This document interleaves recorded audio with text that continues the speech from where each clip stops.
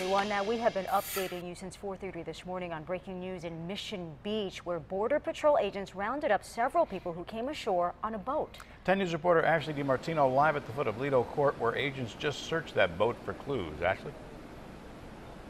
Yeah, Bill and Virginia, that is the boat that they were searching behind us, the Panga boat that they tell us that more than a dozen illegal immigrants were on this morning. Take a look at video that we have. We've been following this since 4:30 this morning, and the suspected smuggling boat washed ashore here in Mission Beach around 4 a.m. in the area of Oceanfront Walk and San Luis Obispo. Now, witnesses saw people loading stuff into a car, and they called police. Now, police say that about 10 illegal immigrants were taken into custody while they continue to search for 4 more. Charlie Crane and his wife were actually woken up by all of the commotion. They saw the men and the women running up the beach.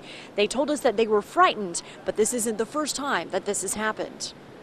Because this happened about a month ago down at Isthmusport, and that was a little bit later in the morning, but now this is in the middle of the night, so I guess these illegals down there, and wherever they're coming from, are trying to get here earlier and earlier and go undetected. Now, the 10 that were taken into custody, they were searched, they were handcuffed. Police tell us they were able to find some cell phones on them, but no ID on any of them.